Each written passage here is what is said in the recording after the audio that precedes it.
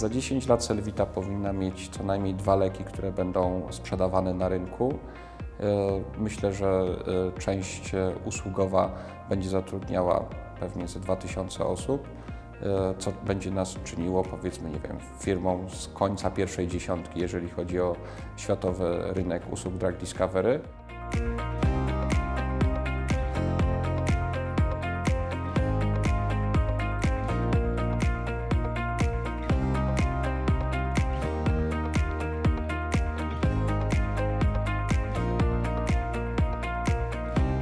Jesteśmy w Life Science Park w Krakowie pod siedzibą giełdowej Selvity. Kurs spółki od debiutu w 2011 roku wzrósł o prawie 1000%. To w laboratoriach tutaj powstała pierwsza polska cząsteczka, która została podana pacjentowi. Na ten oraz inne tematy porozmawiamy z prezesem spółki Pawłem Przewięźlikowskim oraz wiceprezesem Krzysztofem Brzózką. Zapraszam do rozmowy. Polska raczej na świecie kojarzy się bardziej z informatyką, no trochę teraz z grami. Jak to się stało, że udało się Selvicie zaistnieć w takiej egzotycznej branży jak biotechnologia? Biotechnologia nie jest egzotyczną branżą. To jest jeden z najsilniejszych koni światowej gospodarki, branża, która od wielu lat długoterminowo notuje stabilne wzrosty przychodów, zysków, liczby naukowców. Jest obecna również na rozwiniętych rynkach kapitałowych. Więc tak naprawdę to, co Selvita robi, to jest doganianie świata i mamy przyjemność z tego, że to nie tylko Selvita, ale też kilka innych podmiotów z branży buduje markę polskiej biotechnologii, która jeszcze w ogóle 15-20 lat temu nie istniała.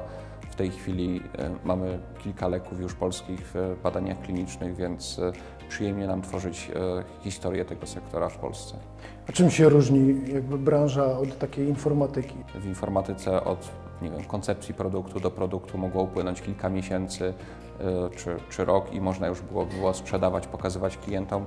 W biotechnologii ten cykl to jest od 5 do 10 lat, zanim cząsteczka, która nam się zamarzy, może być na tyle dojrzała, żeby ją podać pacjentowi.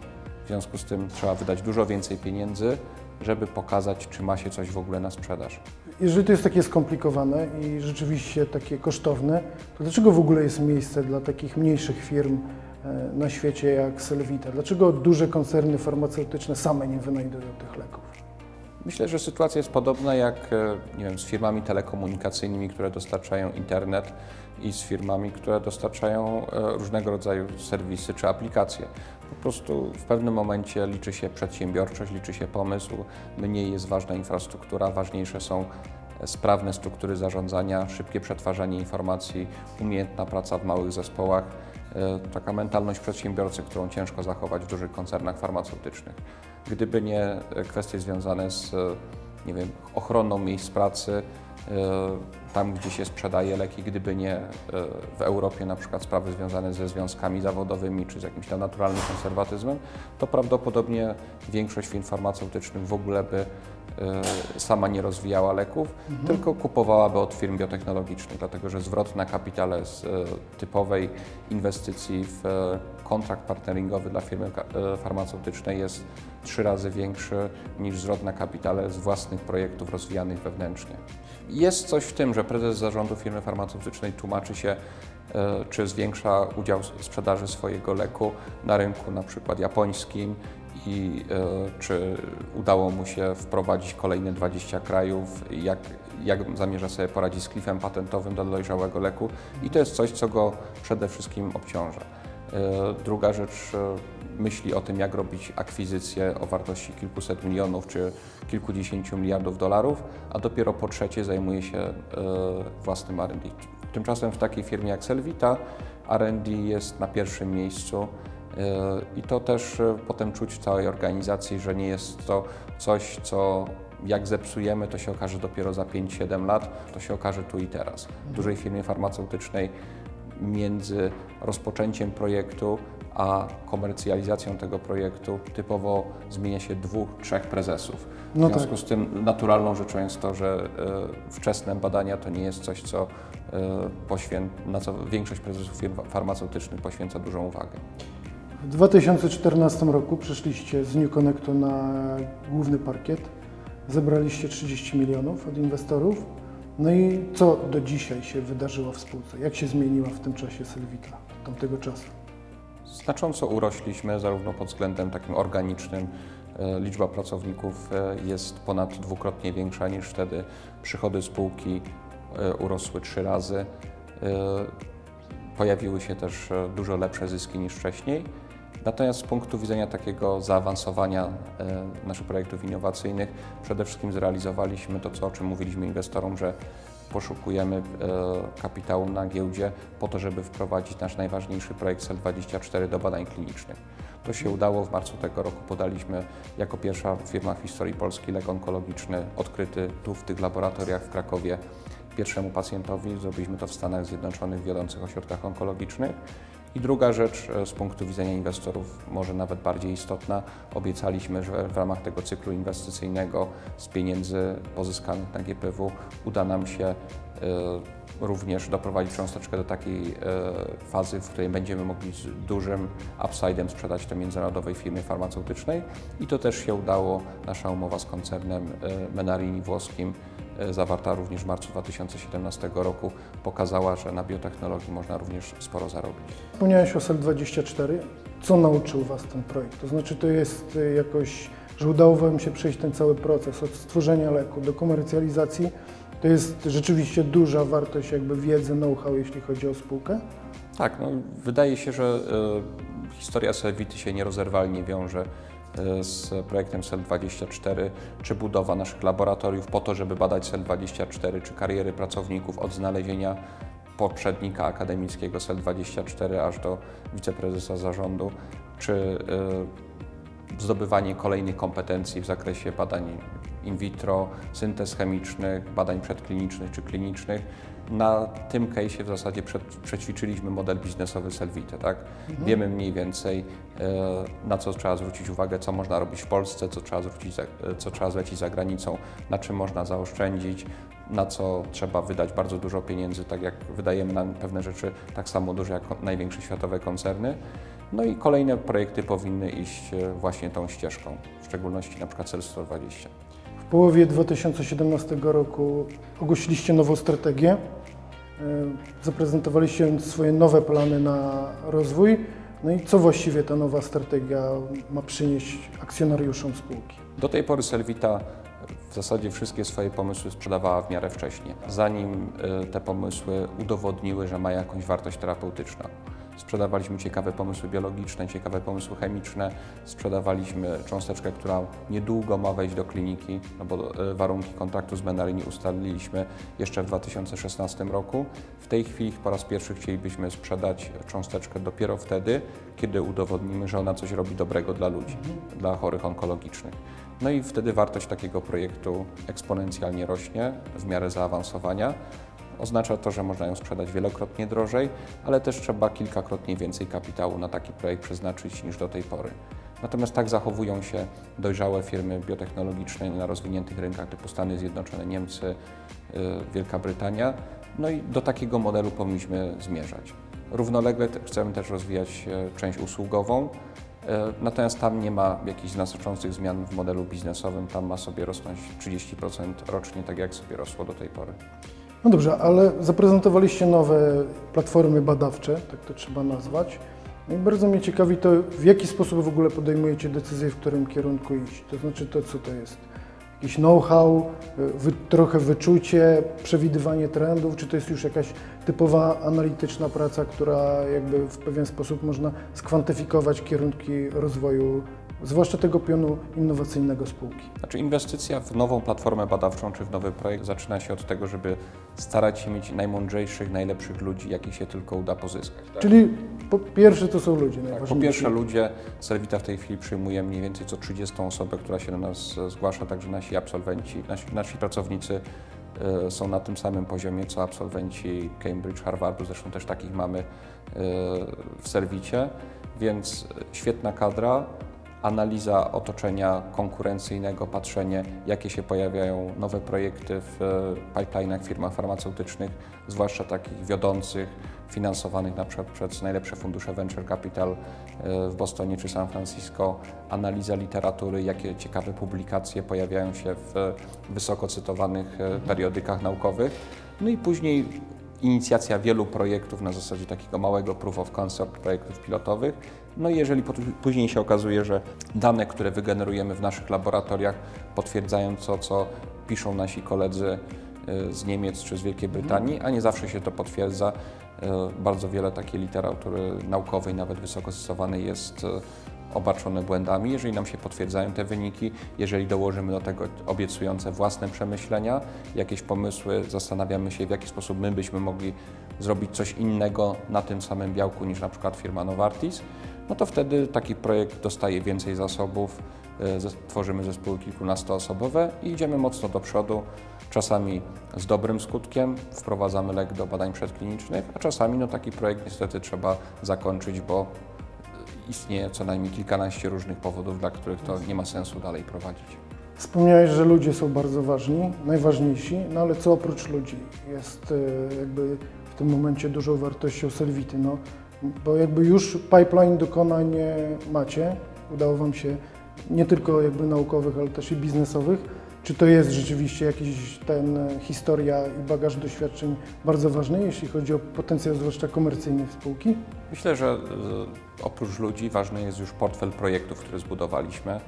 Mamy kilkanaście projektów onkologicznych w różnej fazie zaawansowania i one z punktu widzenia inwestorów stanowią już realną wartość dla spółki. Można mierzyć ich wartość metodami finansowymi, liczyć risk adjusted net present value i tak dalej. Jest oczywiście infrastruktura laboratoryjna, w którą zainwestowaliśmy kilkadziesiąt milionów złotych. W tej chwili będziemy robić kolejne inwestycje, podwajając, potrajając tak naprawdę możliwości naszej infrastruktury badawczej, łącznie z budową własnego Centrum Rozwoju Leków. Ale też jest coś takiego miękkiego, tak? To znaczy po pierwsze reputacja Selvity na rynku, zarówno wśród klientów, jak i wśród naukowców, którzy chcą dla nas pracować lub z którymi możemy pracować. No i myślę również, że cieszymy się dobrą opinią wśród inwestorów giełdowych, więc jest taki, można powiedzieć, miękki kapitał. Kolejna rzecz, która jest aktywem Selvity, to są procesy, tak? Można posadzić ludzi, nawet z dobrymi CV, można dać im najnowocześniejszą aparaturę, ale tego mamy dosyć dużo w środowisku akademickim, tak? Jeżeli się odpowiednio nie zmotywuje, jeżeli odpowiednio się nie połączy w jakieś sprawne procesy biznesowe, jeżeli nie dostroi się tych procesów, na przykład odkrywania leków, tak żeby optymalnie wykorzystywać możliwości aparatury i możliwości zespołu ludzkiego, co zajmuje też kolejne kilka lat, no to można zmarnować dużo pieniędzy na rozwój leku bez osiągnięcia założonych efektów. 10 lat temu zakładaliście Selvitę, no i na pewno mieliście jakieś plany i jakby wyobrażaliście sobie, jak to będzie wyglądało. Czy to, co dzisiaj, czym dzisiaj jest Selvita, to dużo się różni od tego, co oczekiwaliście zakładając? Wydawało nam się, że pójdzie to szybciej, tak? To znaczy my byliśmy przyzwyczajeni z Bogdanem Sieczkowskim, współzałożycielem Selvity, do cykli inwestycyjnych, w których powiedzmy po roku, po dwóch, po trzech już było wiadomo, że jest mały, duży czy wielki sukces, tak? Przykładowo w Interii od momentu założenia spółki do momentu, kiedy mieliśmy 100 000 użytkowników, pocztę FM minęło 3 miesiące, tak? Więc to były takie cykle, w których działaliśmy, tak? Więc Selvita osiągnęła sukces dużo później niż nam się wydawało, że go osiągnie. I szczerze mówiąc jest trochę mniejsza niż nam się wydawało, że będzie.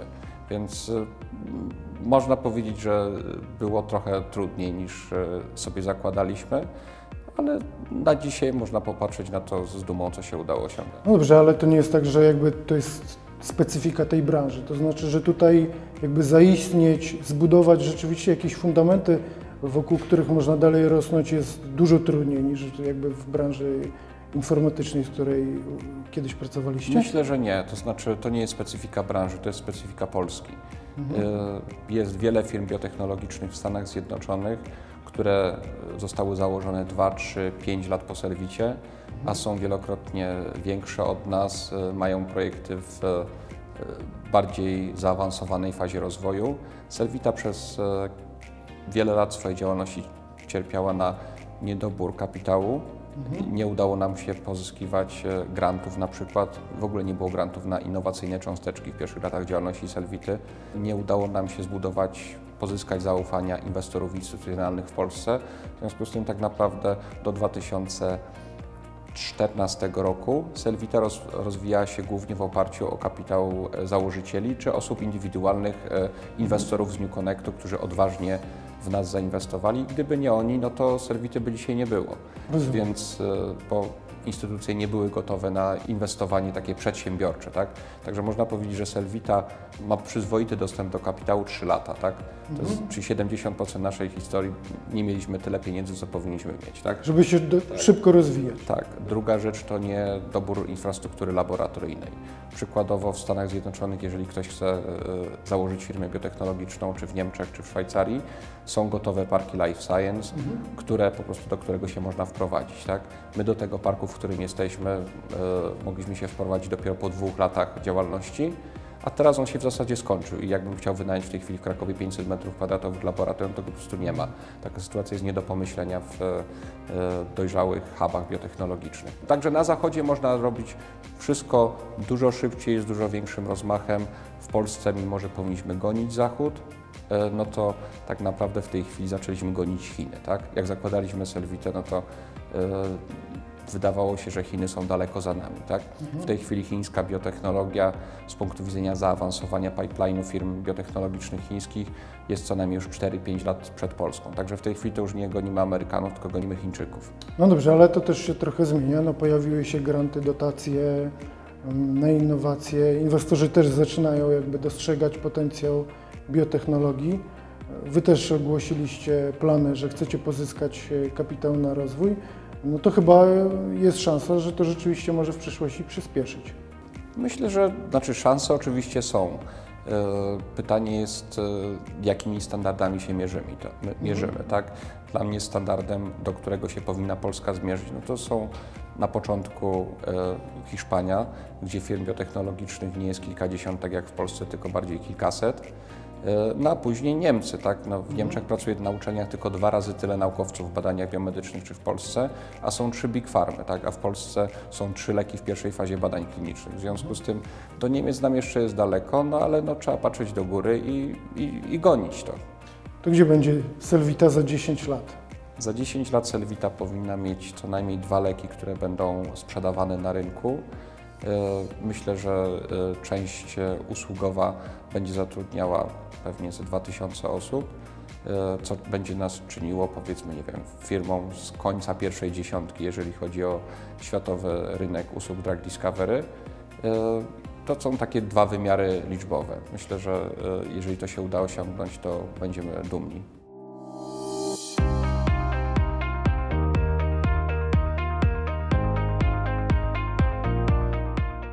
W Selvicie macie zarówno pion usługowy, jak i pion innowacyjny. No, czym się różnią te 2 rodzaje działalności? Tak naprawdę w życiu codziennym, w pracy laboratoryjnej, to obydwa piony zajmują się tym samym, czyli badaniem i rozwojem nowych leków, związków chemicznych, które są potem testowane w modelach komórkowych i innych modelach, które mają na celu zidentyfikowanie najlepszych kandydatów klinicznych. Różnica między pionem badań i rozwoju, a pionem usługowym polega na tym, że badania usługowe są wykonywane dla firm biotechnologicznych i farmaceutycznych na całym świecie, natomiast w ramach naszego pionu my chcielibyśmy samodzielnie wprowadzić te lekarstwa do badań klinicznych. A po stronie jakby działalności finansowej spółki, jednak ta różnica jest zasadnicza, tak? No bo usługi generują na bieżąco wpływy do spółki, a jakby innowacje rządzą się innymi prawami. Zgadza się. Tutaj faktycznie jesteśmy raczej maratończykami, a nie sprinterami. Liczymy, że tak naprawdę zmiany w paradygmatach leczenia osób, które cierpią na schorzenia onkologiczne, sprowadzą się także do dużo większych zysków finansowych po komercjalizacji takiego projektu na późnym etapie badania klinicznego w porównaniu do zysków, które osiągamy na wczesnych etapach z realizacji usług we wczesnym drug discovery. Głównie w tym momencie Twoja praca jako szefa do spraw naukowych Selvity sprowadza się do czego?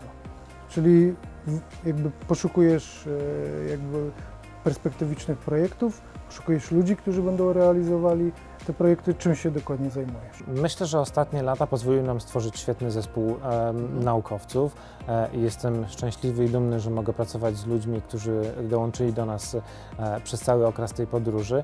Moja praca sprowadza się chyba głównie do koordynowania i przypominania o celach strategicznych, czyli o tym, że chcemy jak najwięcej terapii wprowadzić do pierwszej i drugiej fazy badań klinicznych, że powinniśmy być skupieni na dostarczaniu celi, które sobie wyznaczamy, nie rozpraszaniu się. To jest niestety taka cecha naukowców, moja również, że chcemy bardzo dogłębnie poznać mechanizm działania wszystkiego i czasem można się pogubić w tych szczegółach, w rozważaniu wszystkich za i przeciw, podczas gdy tak naprawdę wszystko, co robimy w laboratorium, jest tylko przybliżeniem tego, co się stanie w badaniach klinicznych. Dlatego ja dokładam wszelkich starań, żeby to, co robimy na wczesnym etapie rozwoju nowych leków, było wykonane jak najstaranniej, jak najdokładniej i z jak największą myślą o bezpieczeństwie pacjentów, ale tak naprawdę musimy się skupiać na tym, żeby jak najwięcej tych efektów naszej pracy, czyli cząsteczek o potencjale terapeutycznym, trafiło do kliniki. A dużo jest jeszcze wyzwań intelektualnych, to znaczy jakby na świecie wszyscy pracują nad nowymi lekami.